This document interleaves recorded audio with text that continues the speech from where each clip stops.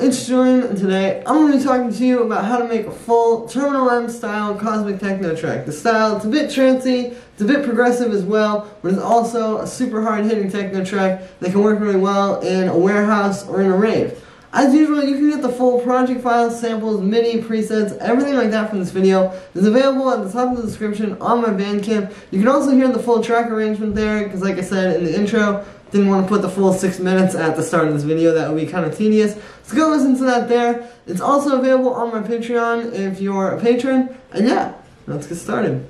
Alright, so here's the project. We're on 129 BPM, and the first sound here is the kick.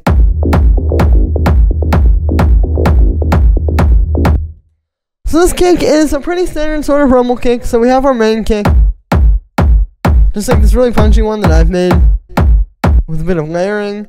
And then you can also see we've got this EQ here, which is just boosting up the mids and the highs a little bit to give it a little bit more punch. And then underneath that we have this one,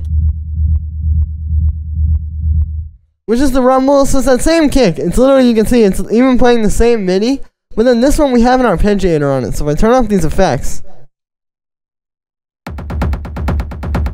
so it's doing 16th notes, and then we're putting it through reverb from this amp, and then the low pass filter. And so it's a really good way to create that more like rolling, kind of steady rumble for the kick. And then we also have this being sidechained to the main kick, and then I just have this EQ cutting at 28 Hertz to cut out a bit of those low frequencies that you're not really going to hear, but they can mess up your mix if you don't do it. Then we have this rolling bass.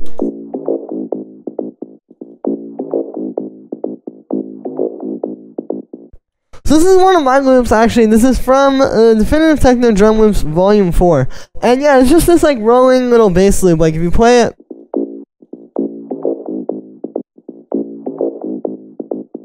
you can hear it's really subtle, but if I play it with the kick, you can hear how it kind of bounces off.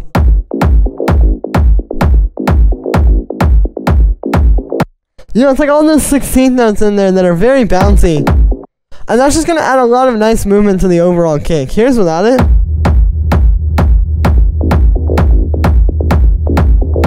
And with it, so yeah, you don't always need this with a soundtrack, but it's just gonna add something really nice to the groove of your track. And you notice we don't use this during the break. That's something to keep in mind. Like I have the kick in the break here. You don't want to have this thing bouncing around there. You just save that for like the main drops, so to speak. And then the last layer for the kick here is this one,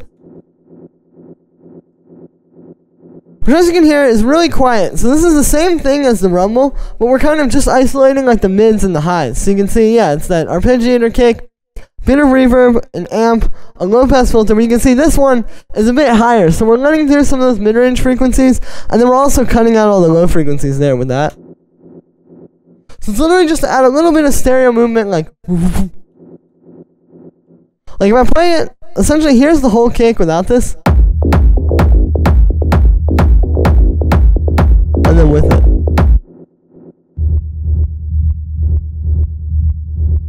Like you really hear it once I add it with the actual rumble there. And then on the group of those, you can see, so all we have is just filters, essentially. We're not using any group processing. You just want like 4 good layers here, which it could be 3, it could be 2, you know, it could be just the kick and the rumble, it could be just the kick and the rolling bass and the rumble. It could be a few different combinations, but whatever your layers are, you want them to really kind of just stand on their own, and then when you play them together, it just sounds good because they're coming together, rather than having it go through like a bunch of saturation and compression and stuff like that. It can really kind of mess this up. So here, I just have a high pass filter and then a low pass filter. They both have tons of automation. You can see, like, yeah, the high pass is like that. It comes on in a lot of different parts, especially in the second part of the track. And then we have this EQ here, which is just cutting out those frequencies. I did this with the rumble, but I like to do it again on the group here as well. Again, it's just cutting out those frequencies that, like, you're not really going to hear, but they are adding some just really messy sub low end to your track. You can feel it a lot when you're in the club or when you're in a rave hearing your track. So that is the kick. And then we have the lead.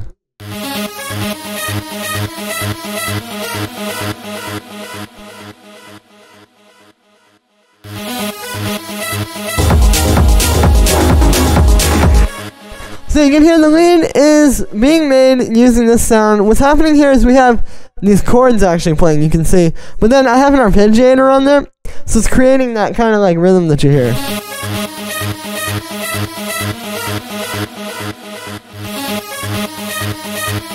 Like if I turn that off.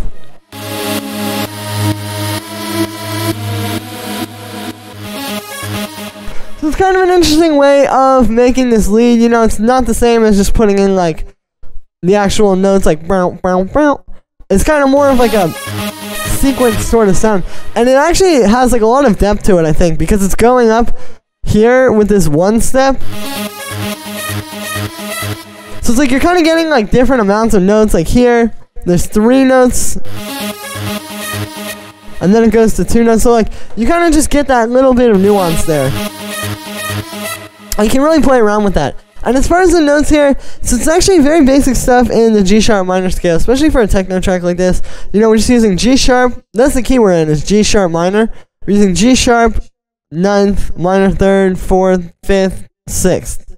Like that's really all it's going to be. Like, you know, it's not really that complicated. It's just this scale. If you want to just kind of copy this one, like, totally can. Again, these are the notes that are being used to make a lot of these style of tracks. And you can also add in voices, like up here, the minor 7th. Technically the 9th would actually be up there, because it's the 9th note in the scale, but you can see you can also put it down there so you get that like movement between those.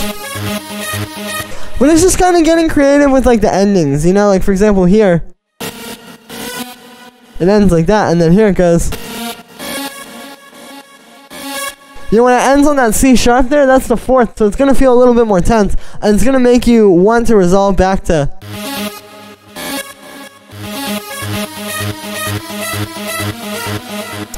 Now for the sound here, it's made with wavetables, so we have 2 saw waves here, and then you can see on the first one, we have a little bit of pulse width as well as sync on it. There's no modulation, but you can see I'm just using a bit of unison as well to give it that big chorusy sound. Then we have a bit of amp, you can see here's without it, and then with it. You can hear why we do this. It adds a nice crunchiness to the sound and kind of like just some more texture. You know, a lot of times when you're just working with a basic like super saw lead like this, you know, how can you, like, what are some ways to make it exciting essentially? Like, what are some things we can do to make it so that it's not just going to be that same super saw that we've already heard so many times? And this is a great way to kind of give it your own texture. The key here is the dry wet. I don't have that much. Like if I start to turn this up, then obviously it becomes too messy, but just blending that a little bit with the dry signal. You can even do more if you want, but I like it down here. Just blending that in there is essentially all you're going to need. And now it's almost like you have 2 layers instead of just having one that's way over distorted by having the dry wet there. Then we have a bit of echo and some reverb. You can see there's automation on both of those. So the echo automation is really just for here because when that disappears, you want it to kind of get a little bit louder. So you have those delays going. And then the reverb automation is actually right here, right before the drop. That's how we make this disappear.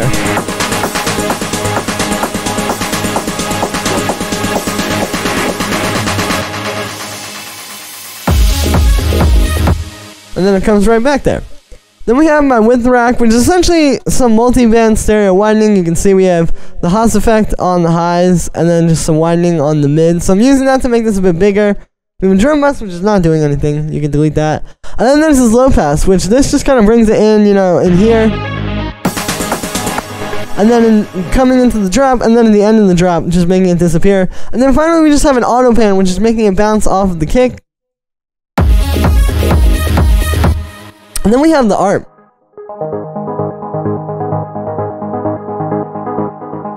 So this is the actual ARP MIDI. It's just a half note.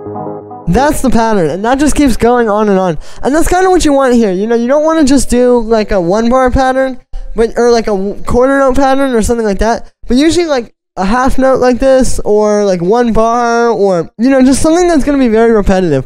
Like not constantly changing up the notes, but just creating a groove that can just keep going and going with the ARP. Essentially, like, that's the idea behind this one. So these are all mostly just notes from the G sharp minor scale, and it's mostly G sharp as well, because if you look at this, you can see we have G sharp, then another G sharp an octave down, D sharp, which is just the 5th, another G sharp, another D sharp, another G sharp, B, which is the minor third, and then G sharp. And really, it's like just knowing how to like kind of use that minor third to your advantage. Like, you know, we're just up until that point, you're only hearing the root note and the fifth, so you're not really getting like that particular kind of like emotion to it. It's just a very like, you know, it is an ARP that fits musically essentially. But then all of a sudden you add this in, and that's kind of where the emotion comes in. Again, it's very simple because this is a very short pattern. But I really think that's how you want to think about it, you know? Like, start with the root note and the fifth, and maybe the fourth, and then use, like, minor thirds and sixth and ninths and stuff like that, kind of sparingly to make it a little bit more kind of special when that note hits. Now, for the sound on this one, is made with wavetable, so this is just a pretty straightforward. You can see it's a saw wave, and then a square wave with some pulse width and some sync on it. I have a low-pass filter on there, which has automation, as you can imagine, you know, to just bring it in and out throughout the track. We also have a bit of this amp envelope on that. A bit of unison, some echo, some reverb, a little bit of auto pan to make it bounce off of the kick, a saturator which fattens it up. You don't want to do too much, just a little bit like this works really well though. Another low pass filter which is kind of similar to the one that's on the synth, but it just really makes it so that it's going to fade in smoothly.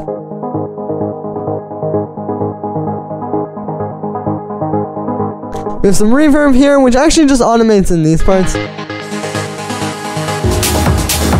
kind of makes it disappear there.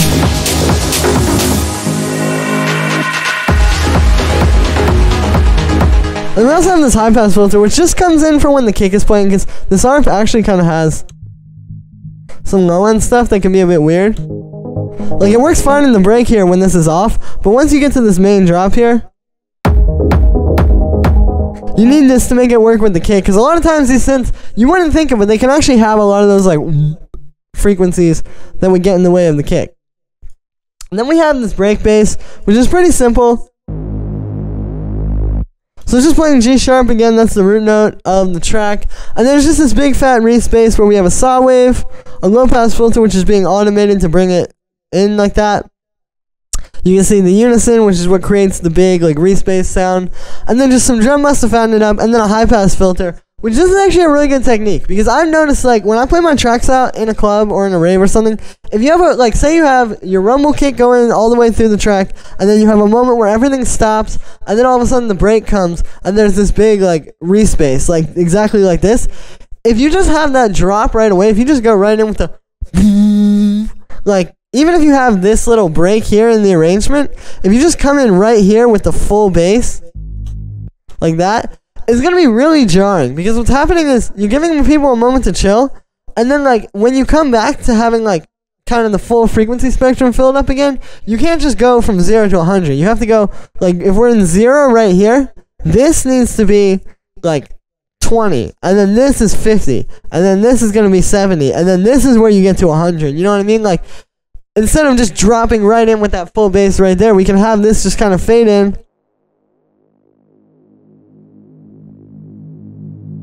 It's going to be a bit smoother. And then you're also getting that automation on the filter, on the actual synth. And it's like, it seems like a subtle thing to just put this long bass note in the background, but you can see like a lot of thought actually does go into it. So then we have this vocal pad. You can see this is being made with granulator. So yeah, it's a granular synth going on here. Essentially what a granular synth is it actually works very similar to a sampler, where there's not really like synthesis where it's like saw waves or anything like that. You're just working with samples. But the difference between a granular synth and a sampler is the sampler just plays the sample from start to finish.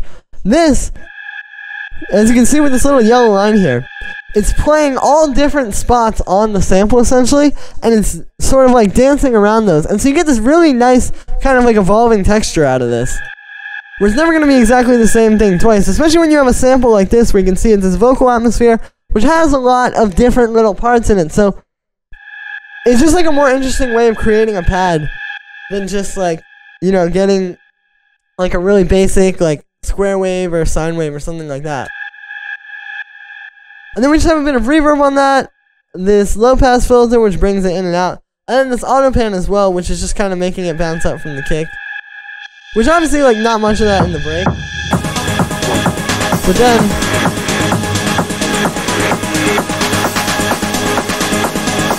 If we take it away, you can see like it kind of sticks out. So you want something to kind of make it fit into the track a little bit more. And then we have these little background sounds.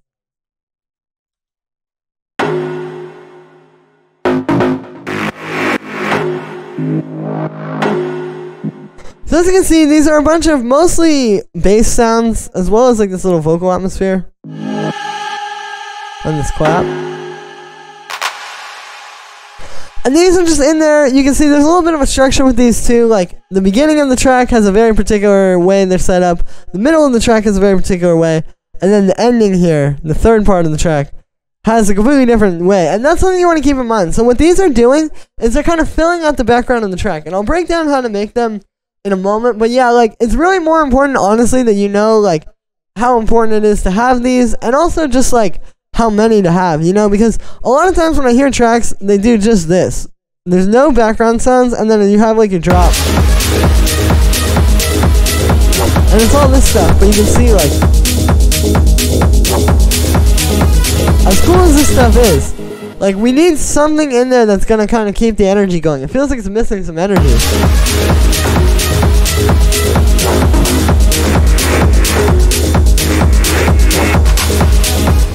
And so you can hear, that's what these do really, really well. And so usually for these, you know, it's just going to be like these little bass sounds. Like here we have this respace I made where it's like two saw waves here with a bunch of unison and some glide. And then this noise manipulator wavetable with a LFO on it. And that doesn't have any unison, but that's got the same glide. And then those are just going through like some multi-band distortion where you can see I'm splitting it into the three different chains, the lows, mids, and highs, and distorting them differently. There's a bit of reverb, some drum bus, a high-pass filter, an auto pan. This one's a pretty similar patch where you can see like,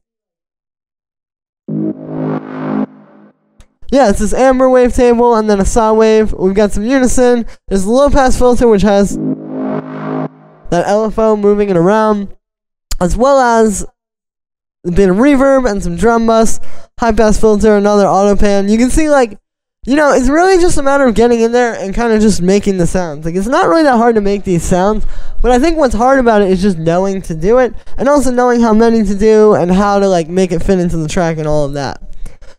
Then we have like these bass donks as well, which these are, you know, more of the like pluggy basses. These are both made with FM synthesis, so it's just 3 sine waves on both of these, I'm pretty sure. Actually, the second one is just 2 sine waves. But yeah, so 3 sine waves you can see on this first one. Again, the chorus pitch is there. And then the secret to these is the shaper. If I turn that off, see, it's really weak. And then if we turn that on, it just gives it that perfect amount of fullness. So that hard shaper is really good for these. I also have a bit of a filter envelope going on. And then just some short reverb, as well as the longer reverb that you hear ringing out, and then a high pass filter. And then for this one, yeah, it's just going to be actually a saw wave with a sine wave FMing. We have a band pass filter with a sine shaper, and then just some amp distortion, some echo and reverb, a little bit more saturation, and then this EQ. So yeah, that's all the bass sounds. Again, really not as complicated as you would think. You just kind of have to get in and start getting creative with those. But it's important to have these. If you don't have them, something is really going to be missing. You can also see on here, there's a low pass filter, which is actually not being used. And then I just have this high pass filter, which is actually turning off like here. So I don't think we really needed it once this bass was gone. Then we have our hi-hats and the percussion.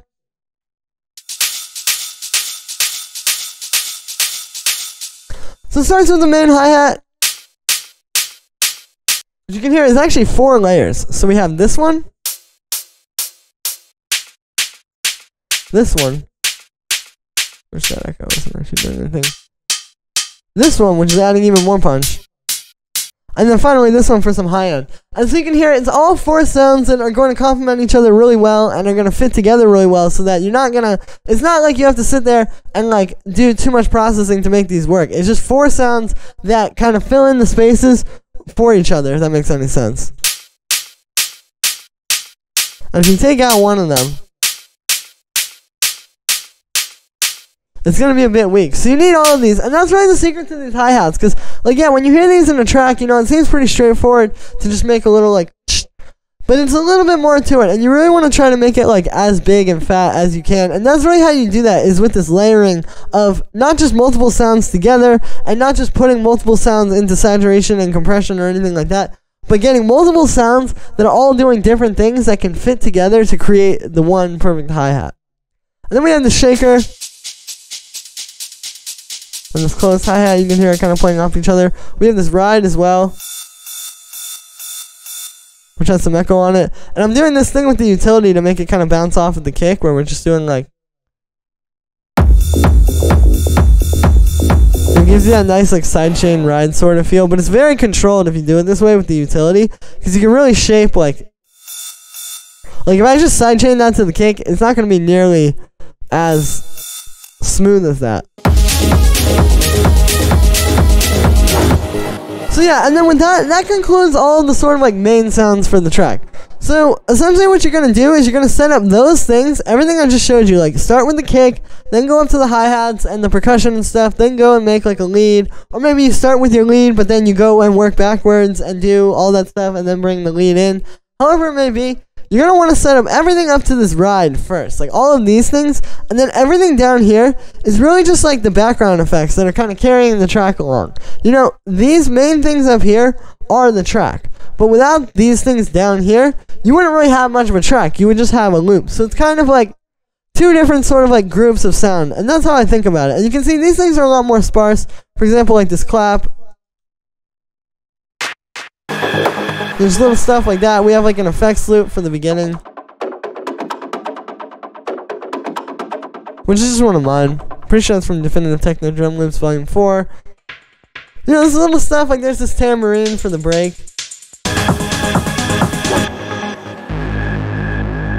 Now, some of where it starts to get interesting are in some of these little groups down here. Like, there's another little like group of sounds like these three.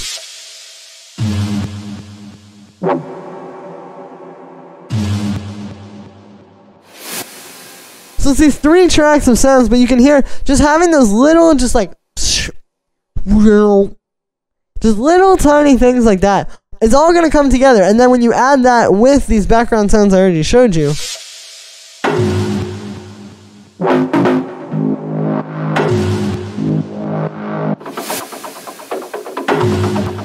you can hear like a lot of groove starts to come from this. So that's the idea also with like a lot of these little background effects. You know, you sort of create little grooves of maybe like 3 or 4 or 5 of them, and then you're kind of stacking those up throughout the track like this. It's also like, you know, build snare.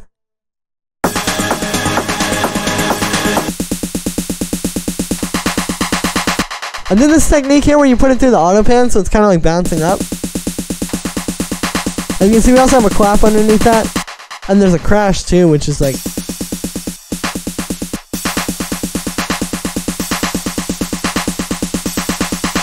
Other than that, you know, it's all just a bunch of little different sounds here and there. There's like this white noise sweep, which is throughout the track. You can see I'm just using that in all these different parts to make like a nice little white noise sweep there.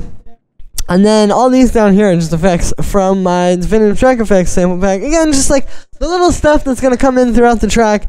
It's not really that hard to make. Of course, you know, anybody could grab effects samples, but you can see it's really in like how you put them in the track, and not just having it be the same thing every 8 bars or every 16 bars or whatever, but really creating like different grooves. Like here, all 3 of these are playing at once. Then here, you just get 1, and then you get 2, and then finally once the lead is starting to disappear, then we get all of them again. So like, just kind of keeping that in mind, and how you can take things in and out throughout the arrangement of the track to make the track more exciting, rather than just going and adding something every time you want to do that. I think that that's going to go a lot further, and that's ultimately how it's going to work.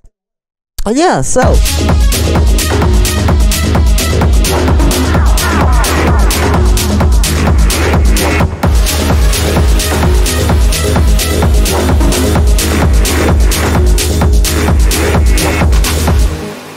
that is going to be it for this one, guys. I hope you enjoyed. As always, make sure to like this video as well as subscribe. And let me know what you think of this video in the comments. Like I said in the beginning, you can get the full project files, samples, MIDI, presets, everything like that from this video is available right at the top of the description on my Bandcamp. This really helps to support me. Plus, you get this great track. You know, you can literally just take this and release it. You can take this and use it as a template to make your own tracks. You can take, like, just the lead. There's a lot to work with from here. And I'm trying to create just really great resources that can help everybody and not just be, like, you know, a sample pack, but actually something that you guys can take. And this is just $10, and you can really learn a lot about making an actual professional track that will actually get signed to these labels rather than just getting some loops to play around with. So yeah, definitely go check that out. Really helps support me. Plus, you get a great production resource. Thank you so much, everybody, for all the support, and I will see you tomorrow with another video.